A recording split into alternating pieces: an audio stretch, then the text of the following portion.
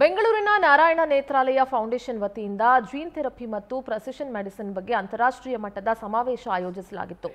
ದೇಶ ವಿದೇಶಗಳಿಂದ ಬಂದಿದ್ದ ತಜ್ಞರುಗಳು ಆನುವಂಶಿಕವಾಗಿ ಬರುವ ಕಾಯಿಲೆಗಳು ಮತ್ತು ಚಿಕಿತ್ಸೆಗಳ ಬಗ್ಗೆ ಇಲ್ಲಿ ಚರ್ಚಿಸಿದರು. ಕಾರ್ಯಕ್ರಮ ಉದ್ಘಾಟಿಸಿದ supreme court chief justice doctor DY. Chandrachud ಅವರು ಕೋಟ್ಯಾಂತರ ಜನರು ಆನುವಂಶಿಕವಾಗಿ ಕಾಯಿಲೆಗಳಿಂದ ಬಳಲ್ತಾ ಇದ್ದಾರೆ. ಇದು ಕ್ಲಿನಿಕಲ್ ಚಿಕಿತ್ಸೆಯ ಅಗತ್ಯವನ್ನ ಎತ್ತಿ ತೋರಿಸುತ್ತೆ. ಈ ಚಿಕಿತ್ಸೆಗಳು ಜನರ ಕೈಗೆಟುಕುವ ವೆಚ್ಚದಲ್ಲಿ ದೊರೆಯುವಂತೆ ಆಗಬೇಕು ಅಂತ ಅಭಿಪ್ರಾಯಪಟ್ಟರು. ಸಮ್ಮೇಳನದಲ್ಲಿ ಆರೋಗ್ಯ ಸಚಿವರಾದ ದಿನೇಶ್ ಗುಂಡೂರಾವ್ ಮಾತನಾಡಿ, ಜೀನ್ ಚಿಕಿತ್ಸೆ ವಿಜ್ಞಾನದ ಗಡಿ ಮೀರ್ತಾ ಇದೆ. ದುಬಾರಿ ಚಿಕಿತ್ಸೆ ನಡುವೆ ಇದು ಪರಿಹರಿಸಬೇಕಾದ ವಿಷಯ ಆಗಿದೆ ಅಂತ ಹೇಳಿದರು. ಮಯೋಪಥಿಕ್ ಕಾಯಿಲೆಯ ಇಬ್ಬರು ಮಕ್ಕಳ ಪೋಷಕರಾಗಿ ತಮ್ಮ ವೈಯಕ್ತಿಕ ಜೀವನದ ಪ್ರಯಾಣವನ್ನ ಕಲ್ಪನಾ ದಾಸ್ ವಿವರಿಸಿದರು. ಅಪರೂಪದ ಕಾಯಿಲೆಗಳ ವೇಳೆ ಜೀವನದ ಗುಣಮಟ್ಟ ಸುಧಾರಿಸುವ ಚಿಕಿತ್ಸೆಗಳ ಬಗ್ಗೆ ತಿಳಿದಿರೋದು ಬಹಳ ಮುಖ್ಯ ಅಂತ ಹೇಳಿದರು. ಇನ್ನು ಡಾಕ್ಟರ್ ರೋಹಿತ್ ಶೆಟ್ಟಿ ಅವರು ಭಾರತದಲ್ಲಿ ರೋಗಿಗಳಿಗೆ ಕೈಗೆಟುಕುವ ದರದಲ್ಲಿ ಜೀನ್ ಥೆರಪಿ ಚಿಕಿತ್ಸೆ ಒದಗಿಸುವುದು ನಮ್ಮ ಗುರಿ ಅಂತ ತಿಳಿಸಿದರು.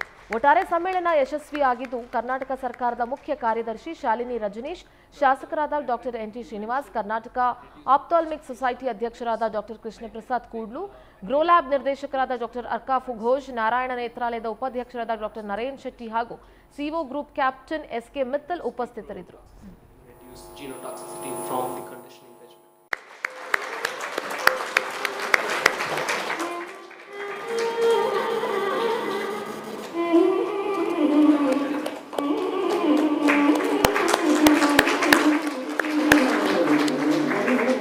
The principle of informed consent is one of the cornerstones of medical ethics. Every individual has the fundamental right to decide whether to undergo medical treatment or participate in a research study. In the context of gene therapy, where treatments may be experimental, costly, and carry significant risks, it is crucial that patients are fully informed about the potential outcomes, risks, and alternatives.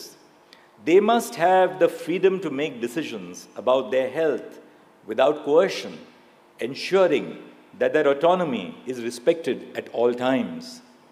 India has a path-breaking legislation called the Rights of Persons with Disabilities Act of 2016, and the underlying principle of the RPWD Act of 2016 has some guidance for us on this issue which we discuss in the conference.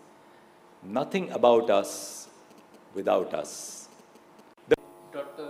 Everett, you mentioned that no research is good enough if you can't translate it to every single patient who comes to your clinic. That means if you can't translate and give him an offer, I can treat you, then whatever you're doing is not worthy enough.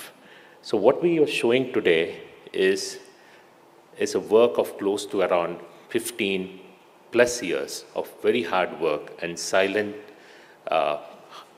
passion, which has led to this thing. So what does gene therapy do? I mean, like